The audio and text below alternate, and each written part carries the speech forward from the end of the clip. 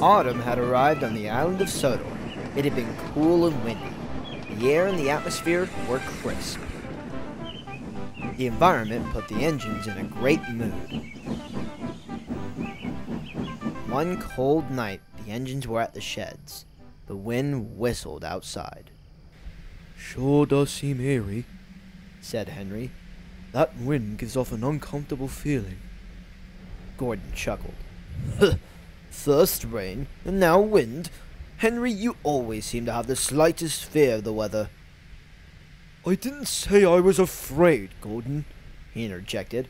"I said—" "I heard that there was a front coming in," interrupted James. "I think you might want to head to your tunnel. It could protect you from the gusts." "James, all I said was—" "You know, Henry," interrupted Gordon again, "I think that if Mother Nature herself came down to Earth, your boiler would burst in fright." James and Gordon laughed. Henry was cross. So were Pip and Emma. Henry was their friend. "Excuse me," declared Pip.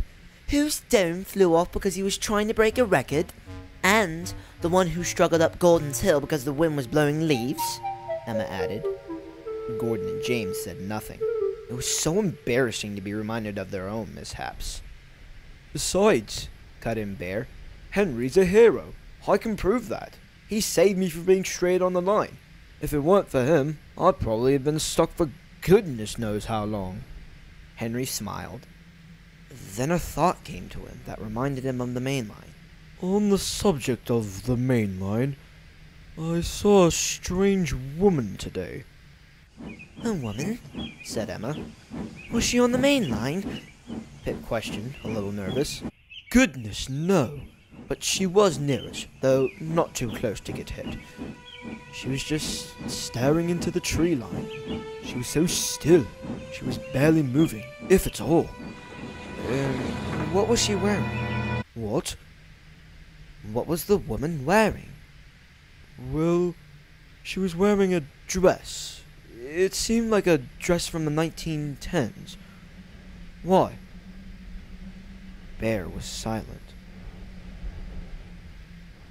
"I believe you might have witnessed something of a scary story." "A scary story?" Henry considered. "What do you mean?" inquired Pip. "Driver told me a story about a woman that seems similar to Henry's account. It's a little disturbing, if I may say so." "Oh, we'd love to hear it," said Pip. Henry and Emma agreed. Bear chuckled. "Gordon, James, you want to hear it?" "Sure, all right," the two said, a little uninterested. "All right, then. It was back in World War I, and apparently, since I hadn't been built yet, Germany had temporarily invaded the island." "Oh, I remember that. It was terrifying. I remember some soldiers tried shooting at our coaches." "Anyways, women and children had been kidnapped, some slaughtered, others kept in captivity, until the Germans were all removed because of the armistice. One woman, however, had escaped, and a soldier had been in pursuit of her." "Stop!" He had told her to stop and come back, to which she refused. "Halt! Oder ich werde das Feuer eröffnen!" He told her to stop again, or he'd have to shoot. She again refused.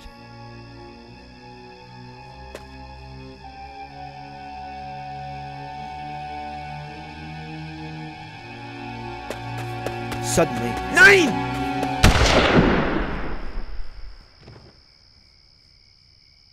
The soldier had only meant to intimidate the woman, but not fire at her. He ran off before anyone came. A signalman found her lying on the ground, barely conscious. She had said something, but it was barely understandable. But what he could make out of it was, "They took my eyes." She was later rushed to hospital, but succumbed to her wounds before she got there. Some engines say that she still wanders to find the man responsible.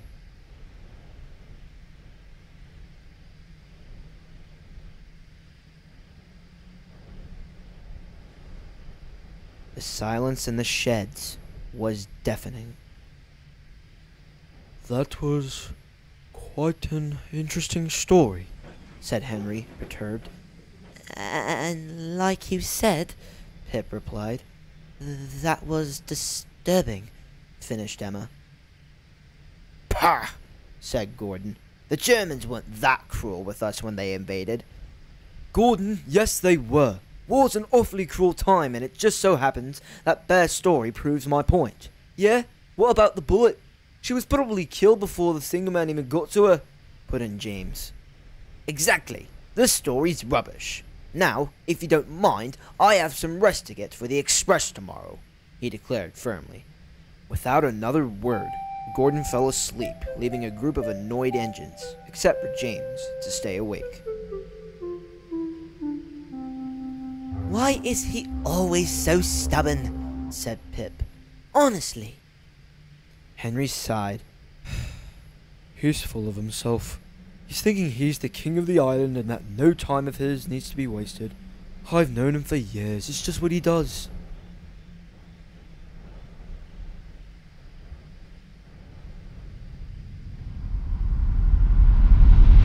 The next day, Henry had to take a heavy goods train to the other end of the line. James puffed down to his coaches next to him. Woo! Watch out, scaredy boiler. Make sure the wind doesn't have you fly off the rails, he said cheekily. James laughed and set off for the big station, while Henry rolled his eyes. Rusty red scrap iron, he said to himself. At Knapford, James backed down onto the platform with his train. Gordon and Bear were there waiting to go with their trains. Take care on the line, you two. I heard that woman's still lurking about. Just a suggestion. The whistle for the limited blew, and Bear set off.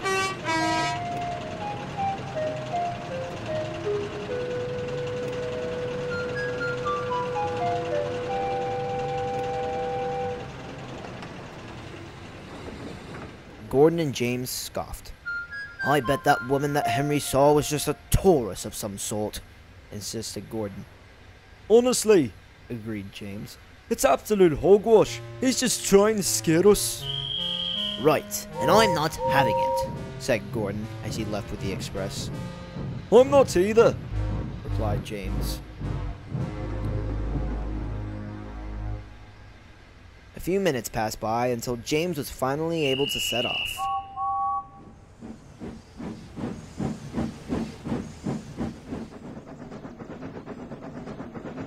James was making great time as he flew down the countryside with his coaches. The wind whistled as he roared down the track. Then, he saw a man standing on the tracks with a gun in his hand. Stop! Get the fight! He said something that James couldn't understand. Suddenly,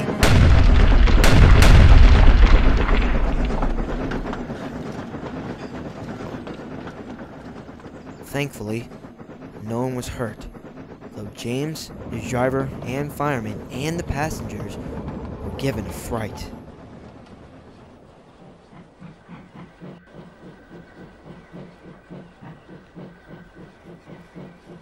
James stopped by Tidmouth to let his passengers out. He felt disturbed.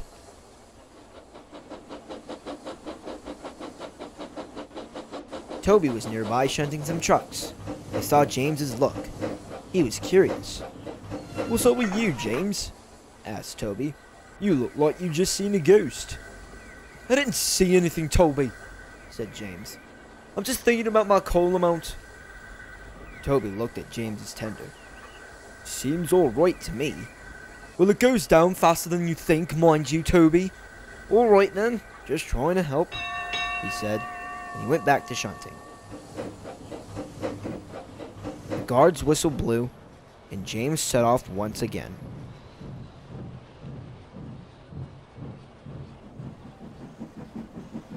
He seemed irritated with Toby, but deep down he was dreadfully nervous. What if Bear's story is actually true? He said to himself. Oh, what am I saying? It's bogus.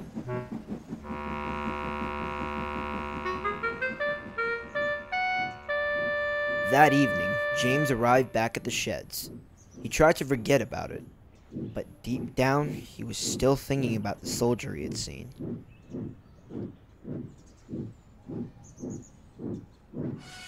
That controller arrived and walked up to James. James, Henry will be unavailable to take the flying kipper, as the Vickerstown Bridge is being difficult and is under repair as we speak. Sir, please don't tell me. I decided that you, James, are to pull the flying kipper tomorrow morning. James groaned. Yes, sir. Good. I must be off for supper. Goodbye. And he hurried away. Great. Smelly goods, especially the flying kipper of all trains. Ugh.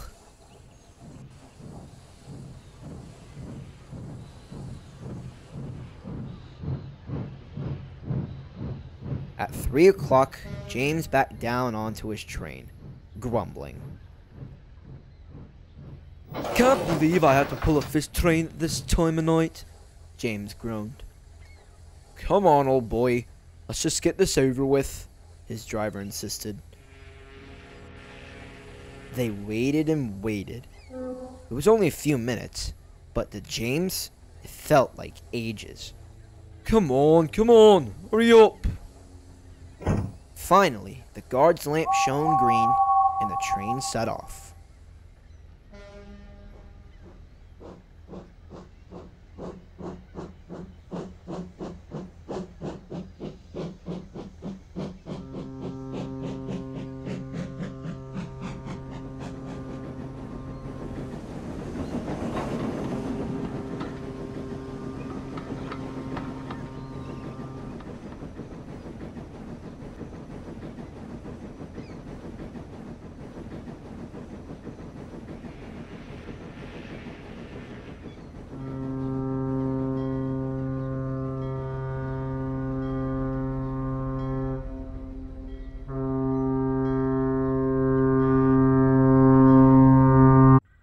The next morning, the firelighter had come to start off the engine's day.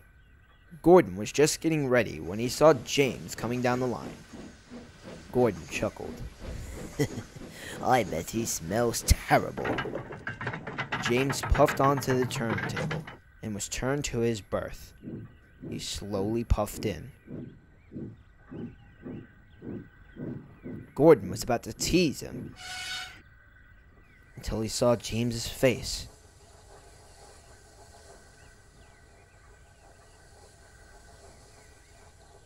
James was pale. His eyes were wide, and he looked horrified. Gordon was confused. Are you all right, James?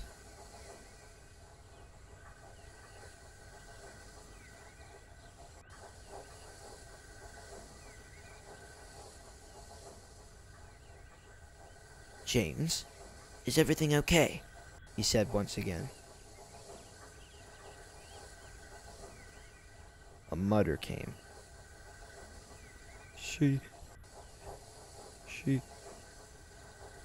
Gordon's driver and fireman had arrived. Come on, Gordon. We've got work to do. He pulled the throttle and Gordon set off. He kept looking at James, confused.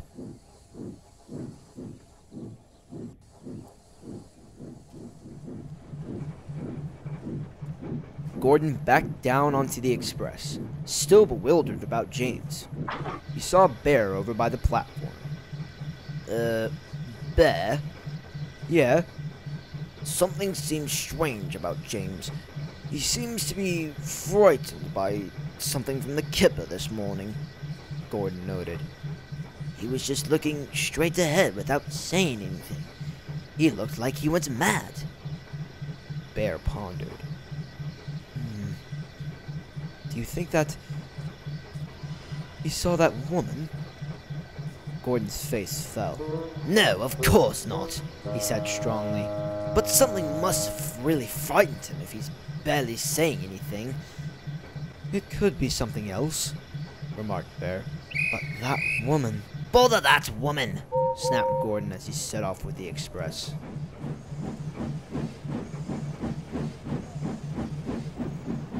Bear was taken aback, but then again, he was only joking.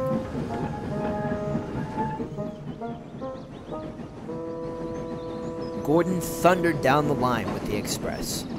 He was still contemplating until something caught his attention. Near the tree line stood a woman who was as still as a statue. What on earth is she doing? Thought Gordon. I can't be the only one seeing that.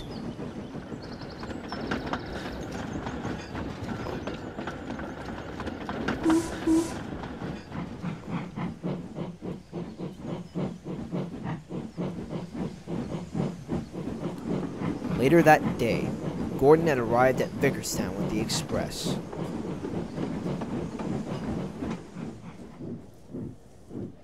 Gordon went into a siding. Soon enough, he fell asleep.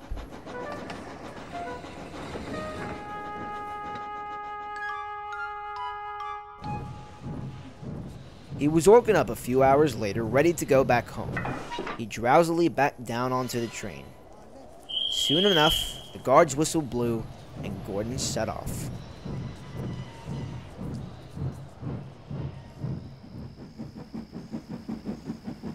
Gordon eventually picked up speed as he traveled down the main line. He had gone through Henry's tunnel and came out when...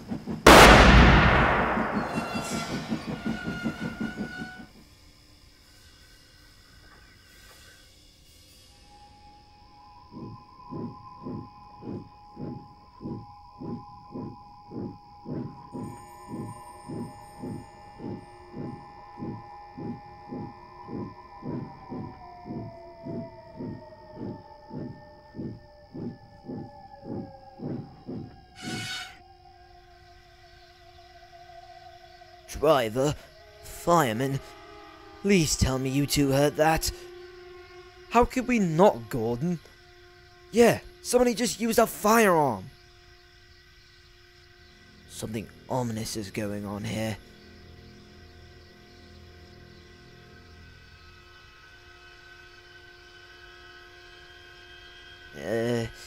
Excuse me, miss. Are you lost?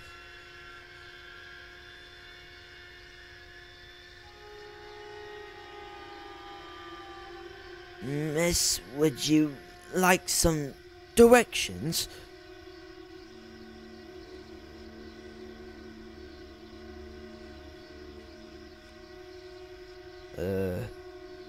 Hello?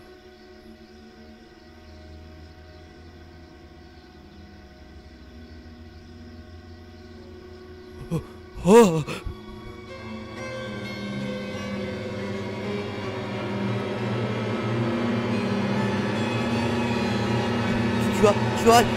Reverse driver!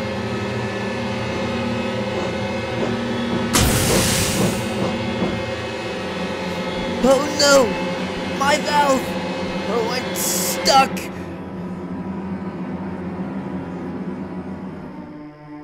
No! No! Stay away! Stay away from me!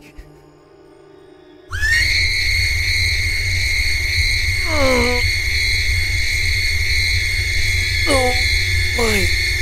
What's that sound?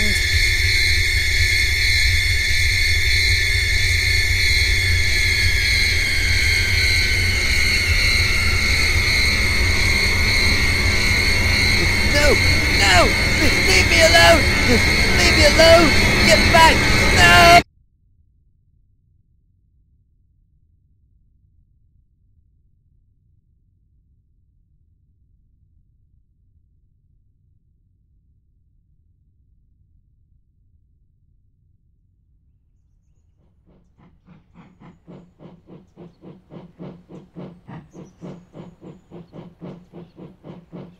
The next morning, Henry had arrived back from the mainland. He puffed back into his berth and saw Gordon. Like James, Gordon was as white as a ghost and had a blank expression on his face. "What's up with you, Gordon?" remarked Henry. Gordon muttered.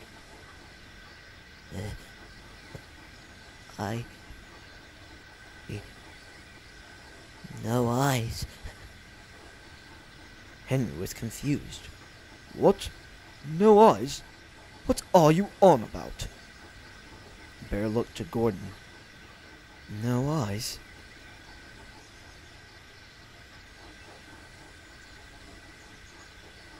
Gordon, did you see?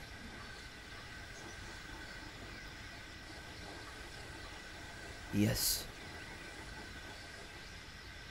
It's all right. You're safe, dear Engine. She can't hurt you, said Bear soothingly. Gordon's mouth turned into a little smile. Thank you, Bear. And I'm sorry. Apology accepted.